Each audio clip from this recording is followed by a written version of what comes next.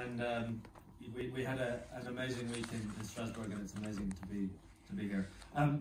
My name is Clarke. I'm the CEO of Nano, Nagle Place, Cork, Ireland, as mentioned, and I'm here with my marvellous colleagues.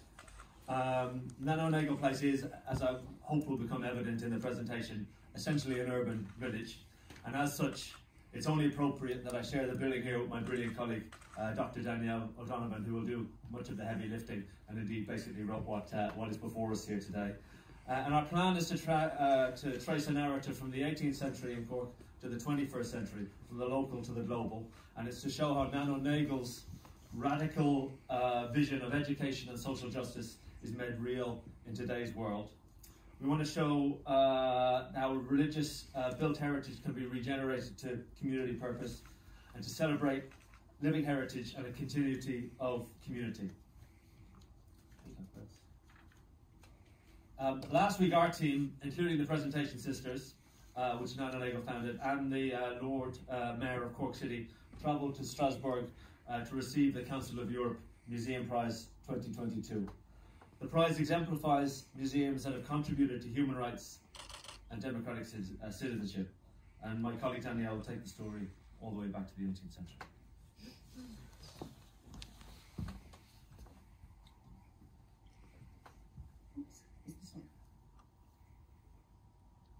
So if you saw me at breakfast with a PowerPoint, that was me working between 12 and 6 to get the PowerPoint working. So I want you all to hold your breath and make sure we get there.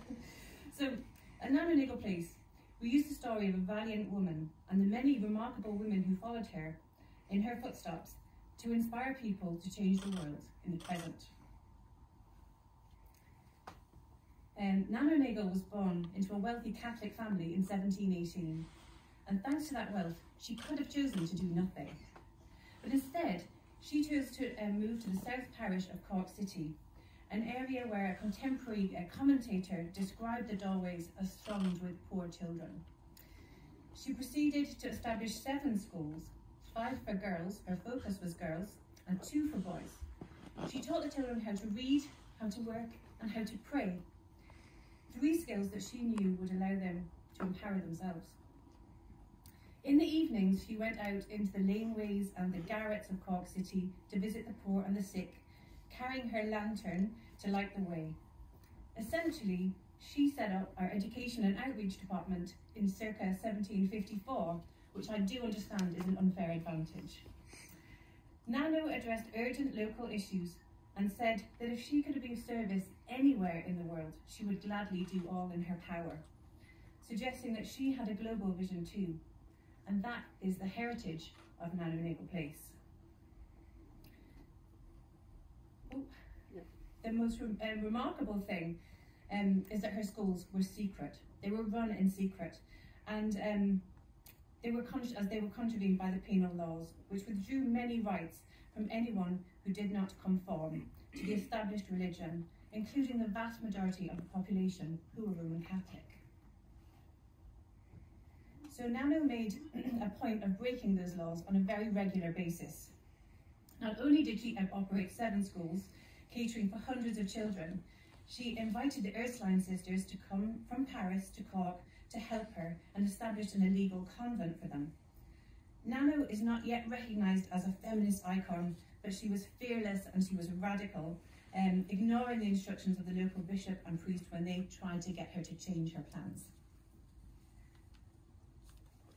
In 1775, Nano founded her own religious congregation, the Presentation Sisters, who were unbound by the rule of enclosure, meaning that they could leave the convent to educate the poor and to care for the sick.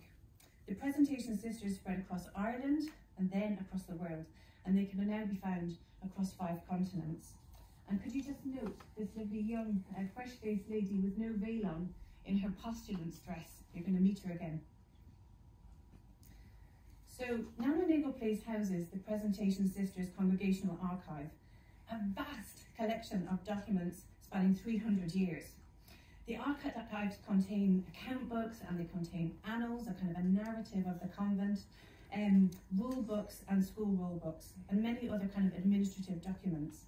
And they give the details of the kind of stuff of life, but what they don't give is that kind of history of what it was like, the lived experience of what it was like to be a nun and live in a convent and teach poor children. Oh. So, the root of poverty means that we do not hold a vast and rich collection. Religious sisters don't keep personal items, and even items associated with convent life tend to be heavily worn, like this prayer timer you see here. And often things are non-existent because they've been used until they've worn out. And it's really important that we gather what's left of those kind of convent remains, and also the memories of the sisters who lived that convent life. So an example of that, of these kind of issues of I've got intangible heritage, the sisters' lived experience, and the loss of collections, was exemplified this summer when we wanted to hold an exhibition about 250 years of convent life. So we said, Sister Rosari, archivist, get out the habits and we'll have a look and see what we have. And we suddenly realised that we didn't have a full habit, we didn't have all of the veil pieces. We had one gamp, which is that white thing, one bandau, and none of the veils. So we had to troop down to the convent and ask Sister Mary on the left, and Sister Patricia, who's that young-faced postulant you saw a minute ago on the right, how everything went together. And they sat there for ages going, how did you get it on? But there were definitely flaps here that held the white thing on. And it was just, it felt like experimental archaeology. And then they rebuilt was that the whole veil was pinned together. And then actually, instead of taking it on and off every day, they used to just take it off like a motorbike helmet and hang it on a broomstick. So you can see how we're actually in a race against time to capture all of those aspects of convent life that are held with these now very elderly but very charming women. We couldn't have made those habits without them. And you know, the sisters are fascinating because when they commissioned the museum, they actually didn't want to put habits into the museum. They didn't really want to talk about themselves. Nuns don't really talk about themselves. They said, we want to tell the story of Nano. She's our foundress, she's our ethos, and we want to tell the story of our work in Cork and our work around the world. But you will know that people like to hear personal stories. So people do enjoy the story of Nano Nagle. I've done the tour so many times, and there's all these bits where you can feel people just leaning in. You know, they're like, what? She didn't tell her family. She actually founded all these secret schools and they were really cross with her. And so, you know, she's a great figure. And I actually remember doing the tour once for a young woman, and she said, how old was Nano Nagle when she founded her first school? And I said, well, I think she was about 30. And the woman said, well, I've still got time. And I thought, oh my God, this is actually working. How amazing. But yeah, we do have people who want to hear about life in the convent and joining the convent. And tucked away in the sacristy of our museum is this video. And it shows a very young-faced Grace Redmond joining the Presentation Sisters in Wexford in 1966. It's just such an intimate portrait of this experience of her going into the convent. And they had by that time accepted enclosure, so she wasn't going to come out again. And even in the narrative of the video, you hear her mother's voice crack when she says, today's a very special day for us because Gracie's going in to be a nun in the Presentation convent. And you can hear the emotion in her voice. Grace herself, who is on our board and who I've watched the video with, said, I was excited. You know, I didn't think anybody was going to be sad because I was doing what I wanted to do. And if it didn't go well, I could only leave. But she said, when we were watching the video, that she'd never seen her dad cry before. And there's a part in the video where her dad does break down into tears. And you know, one of the things that happens, everybody who goes around the museum basically storms out and says, what happened to Grace Redmond? And of course we can tell them, well, she's on our board. Right, Shane, you're on. Right. Thank you, Danielle. Well, if you cut to 2006, it was a very changed world. There was once 3 schools, and I think possibly around 1900, maybe 1,000 students. It was a very, very busy place, and the convent had up to 30 sisters at one stage. And that had all changed. The schools had flown out to the suburb, you know, the inner city of which Cork is, of which the South President was originally called, was in decline, and the convent was now down to 3 essentially little old ladies rambling around a very significant holding in the city. This is where it is in Cork. So that's Cork City. It's on an island, medium-sized city, and we're in the South Parish to the south there, about 3.5 acres on that side. So it's significant holding, a walled convent, so it wouldn't have been possible for outsiders to get inside. So actually many of the locals wouldn't have known what was behind those closed walls. Here is another picture before the redevelopment. I mean, it is a village in the city, it is an enclave, it is a world in and of itself, and now when people come in, the serenity of this place within the city is really rather astounding. The site is an accumulation of architecture, Georgian from 1771, where Nano built a convent for the Ursuline sisters from France. So the Tranquil Graveyard, actually we've got 2 graveyards on the site, a series of very lovely 18th century buildings that were built in sequence, 19th century Goldie Chapel, and early 20th century school. But as I said, this was in a state of dereliction, this was in a state of ruin. It looked very sad and sorry.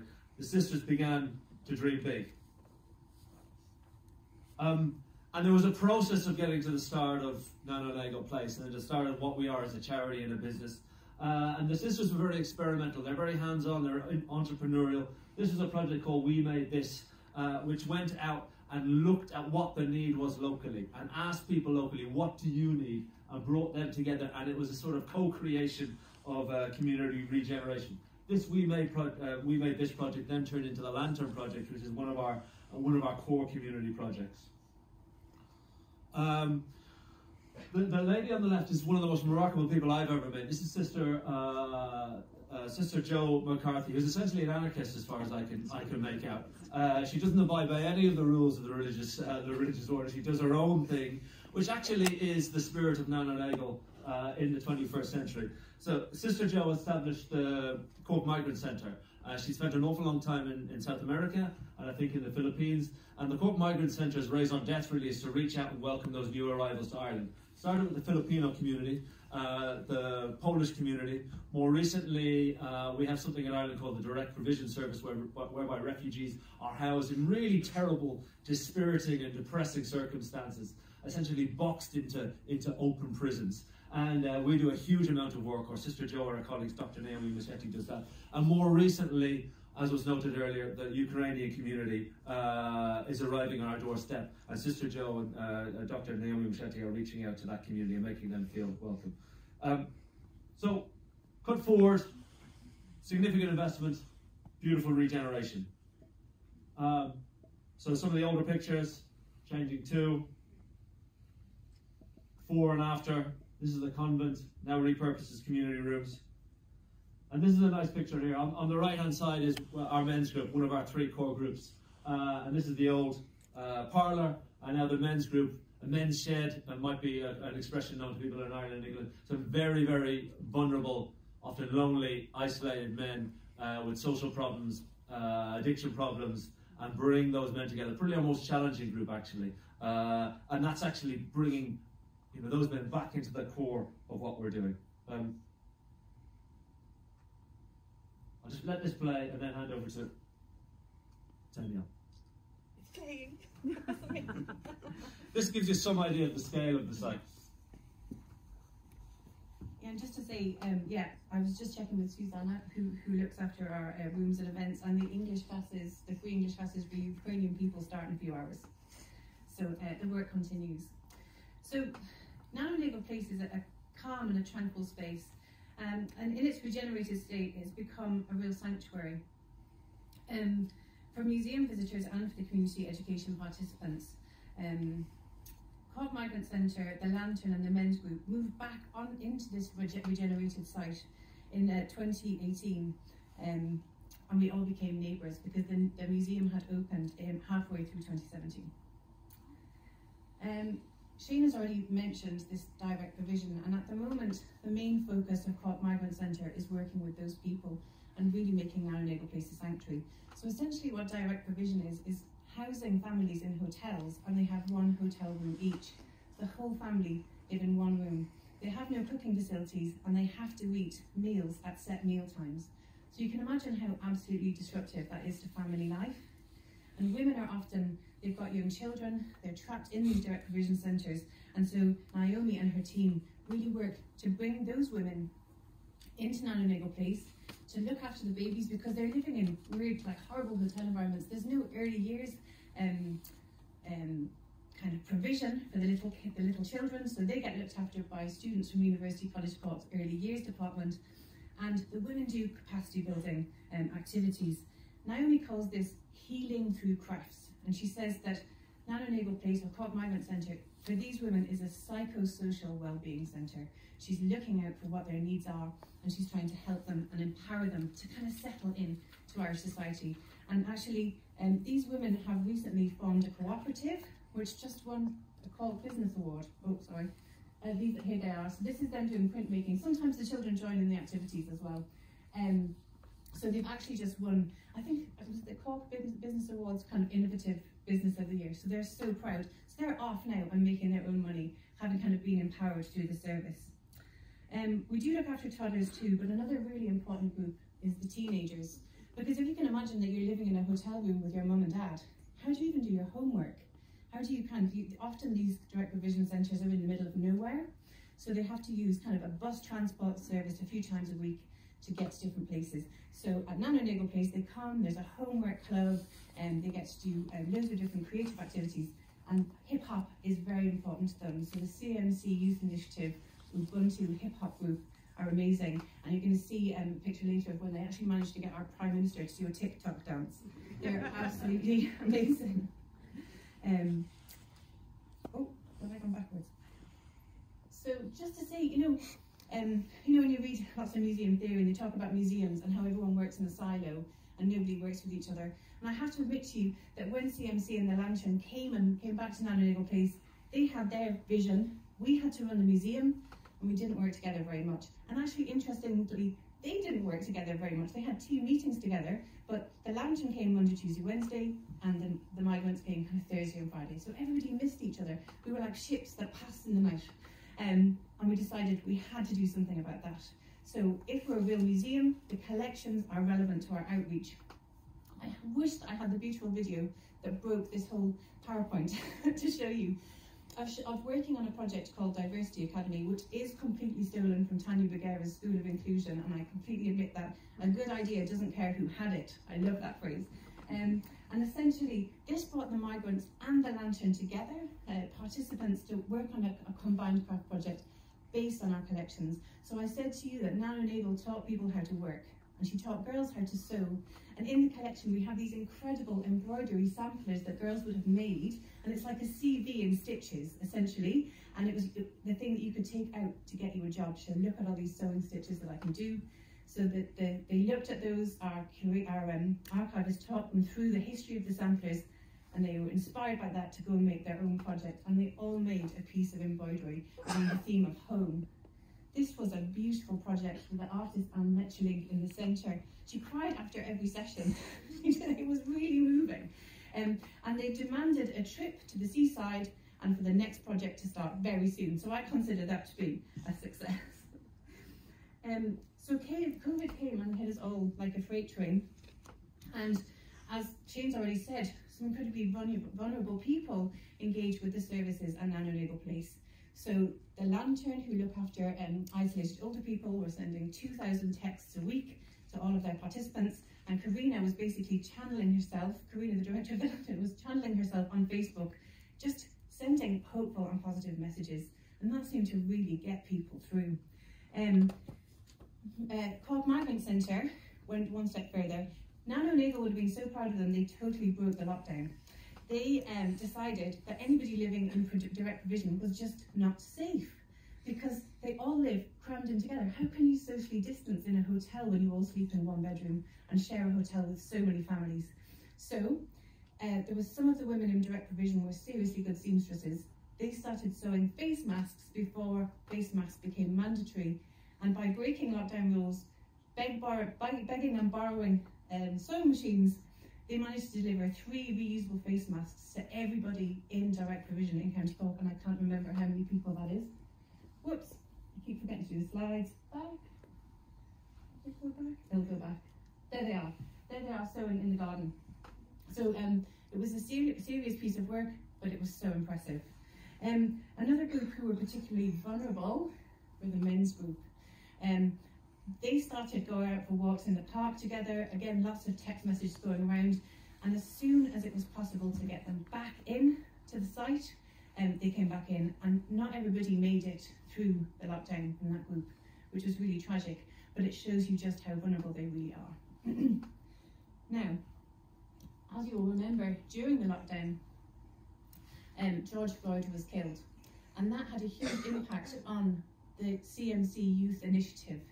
And they decided to call a meeting with the Lord Mayor of Cork City and people from the Department of Education to highlight instances of when they'd experienced racism in Ireland. And they wanted to also make a creative output to kind of express their pain and how they were feeling. So Shane gave them the front windows of Nagle Place. We had an artist, whose name I can't remember. Kate O'Shea. Kate O'Shea, who came and worked with them. And they made this amazing artwork that ran right across the windows. And again, you kind of say, well, does this relate to the collection? Well, over on the right-hand side, you can just see deeds, not words. That's Nagle's family motto. So they were very proud of this artwork, and obviously they had to have a serious dance to celebrate its launch. So we are a community embedded museum, but at the heart of our site, we have a religious community. So it's a sacred space and a place where religious sisters still live, and where Nagle, who is on her way to beatification, is buried.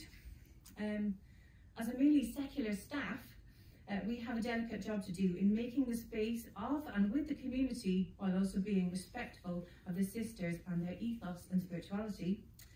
We want to be really approachable and to give all suggestions due consideration and to say yes to as many of them as possible. So it's just that balancing act, you know, because it is a sacred space. So a man got in contact recently, he wanted to run a play in the chapel, and I read the content of the play and then said, I don't think this works for an ex-convent. And he said, oh no, you're absolutely right, it still is a convent. So we've done things like had Chinese New Year, and as museum professionals, this could freak you out. It was 1,000 live candles. They couldn't be electronic and they couldn't be blown out. So we had to wait until they went out before we could go home. And we left our youngest member of the facilities team, who promised us he hadn't blown them out, but I'm not sure. It was a very long evening. We had a Chinese dragon. It was just a great event. And you know those kind of events where it's just like, this is what it's all about. We are the home of East Cork Early Music Festival. Oh, whoops, I keep forgetting to do the slide, sorry everyone. And they're a very lively bunch. We have great kind of concerts with them. The acoustic in our chapel is really beautiful, but they also run our children's outreach for us. And another of the videos was showing children dressed up in 18th century costumes doing some 18th century dancing. This was a good one. We hosted the Guinness Cork Jazz Festival. This was edgy, because we do have a coffin on our site that is where Nano was buried, and you can see it. And this performance did also include a coffin, because it was a New Orleans style jazz funeral called Requiem for Truth.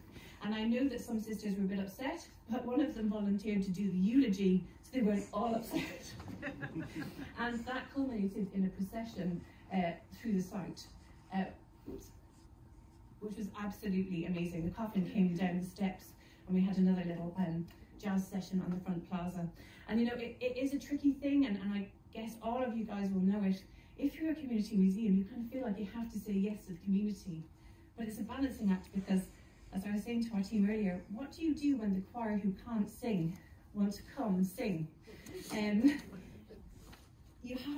said, we love you, we love here, this is why we want to sing. And you say, great.